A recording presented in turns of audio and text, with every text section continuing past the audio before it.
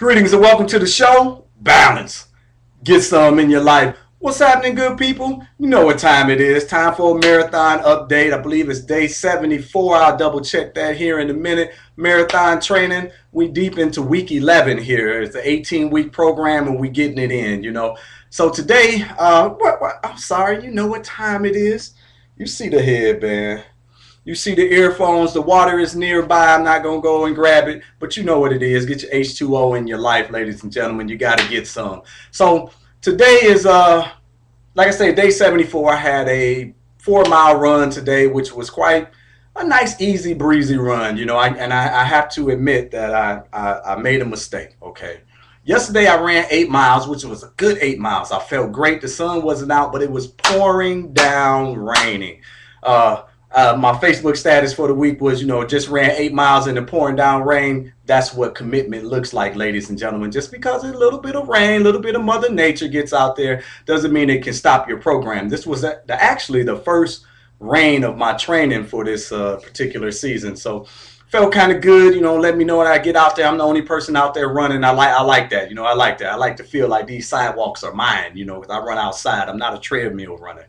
But yeah, back to my mistake. My mistake is I haven't purchased a second pair of shoes yet. So today, after running 8 miles in the rain, obviously those shoes are soaking wet. So I go to put them on today and they're drenched. I'm like, oh my goodness. But I don't have a second pair of shoes. So I had to wear the shoes that I wore last year that I ended up hurting my foot in. And it was just a 4-mile run. I took it real slow and made sure I was heel toe this time. And I didn't get to stride and smacking my foot on the ground or anything like that. So the foot still feels good.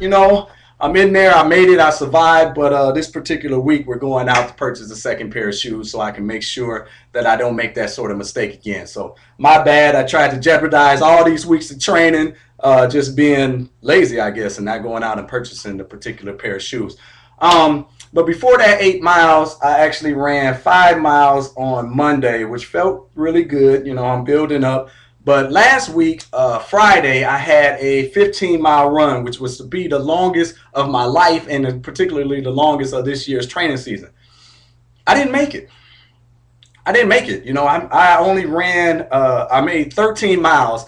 And like, as I'm running that 13th mile, I'm thinking in my head, like, even if I got to walk, I'm going to make this 15 miles. But let me tell you, I was wiped. I was totally gone. There's nothing I could do about it. My phone had died during the run, so I had to go up to a complete stranger and ask him to call my wife to come and get me. And the crazy part about it was it wasn't my lungs. You hear that type of length of running and you think, oh my God, my heart would be jumping out my chest. But I was pretty much breathing like I am now, but my body was so sore. Like my legs was so sore and beat up. It was crazy. I think I need a new pair of shoes, so we're going out and get those for these long runs. I'm not going to be able to use new shoes this Friday, which I have a 16-mile run. Couple other things. Too much alcohol. I actually drank some alcohol the night before a long run. I ate my pasta. I've been drinking my water. So I definitely got to cut back on that. And what's the other thing? Oh, I got out. I didn't start running until like 11:30, 12 o'clock. So the sun was beating on me that whole time. I just think my body was wore down. So in this focus, I gotta tighten it up a little bit tougher. I gotta get a little bit more serious. I gotta cut back on some extracurricular things that I've been doing. I feel like this week is starting to impact my body. I'm slimming down. I am wearing like a Chase Harris tight shirt right now. So I apologize for that, but that's my wife's shirt. I didn't recognize. I don't know. I'm putting on clothes. I'm going to run, people. I'm not looking at I'm not looking at the fashion. I'm out here to hit these streets and get it done. But yeah, but I feel my body getting back under control. I'm not losing weight like I was last year, but I'm still feeling good. But I want to get to the crux of the matter here, which is appreciation. I want to say thank you to. First of all, I want to say thank you to everyone who follows me here on YouTube and Facebook and FreddieTaylor.com and encouraging me and all of those types of things to keep going. And hopefully I'm motivating a couple of you to do and be more in your life. Health is wealth, get some in your life. You know how we do it. But I want to give shouts out to Adam Adam, a good internet friend of mine. Well, we met in real life one time, but you know, we still need to get together and have some beer. But you know, he has been a source of motivation for me. I think I've been motivating him to do and be more as far as being a healthier person. I hope I have anyway.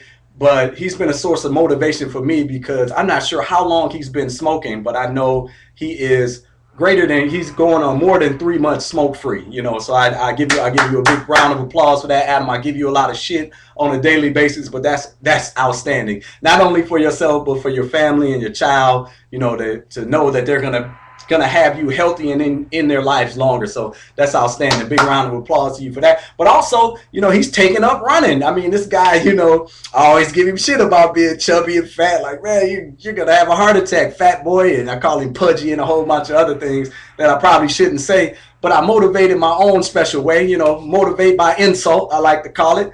But, you know, he's been out here running. He did 1.6 miles, like was his first run. He said his heart almost fell out his chest, you know, but now he's been running like 3.6, 3.5. I forget the exact distance, but he's going for a 5-mile run. He wants to start running 5Ks.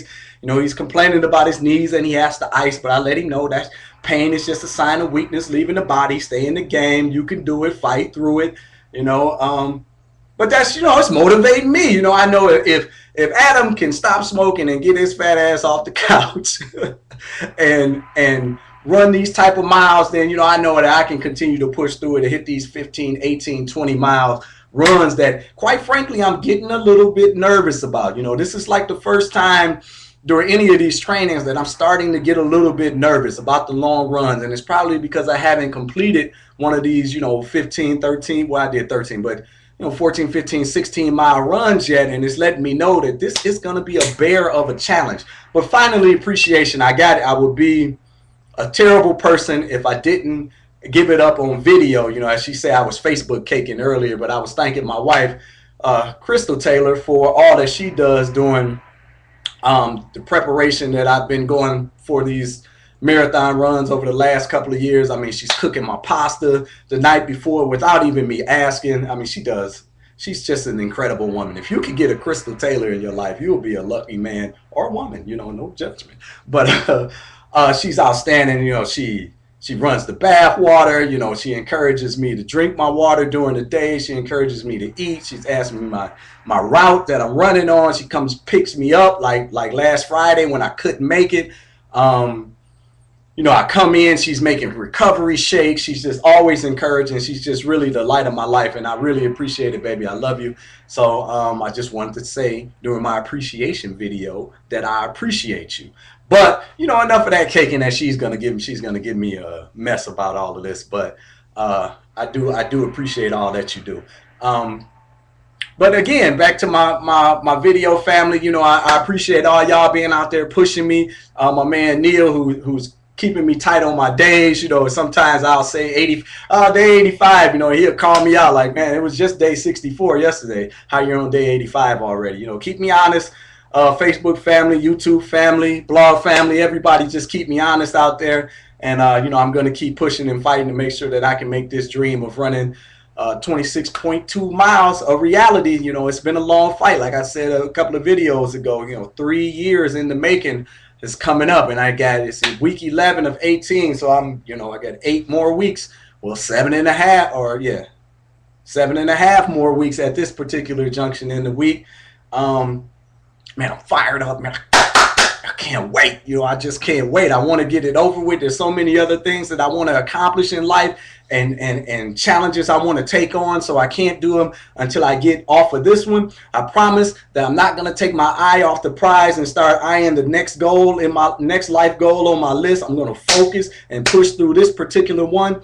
But as always, I want you to remember that health is wealth. You need to get some in your life. Health is wealth. Pass it on. You know, maybe we can start a movement or something along that nature. America is one of the most obese countries in the world. In fact, in the world, probably ever. You know, the foods that we eat are poison. I've been watching these new videos and stuff. Oh my God, I'm gonna save that for another day. But you know, health is wealth, people, and it's so serious that it makes no sense focusing all your attention on generating money and funds and income if you're only gonna have to spend it to try to have a decent type of life. So why not just take care of yourself now, build your health, and make sure that you can take any fortune that you happen to attain in life and give it to your next generations. But as usual, all things happen first in the mind, then in reality. Let's go get them.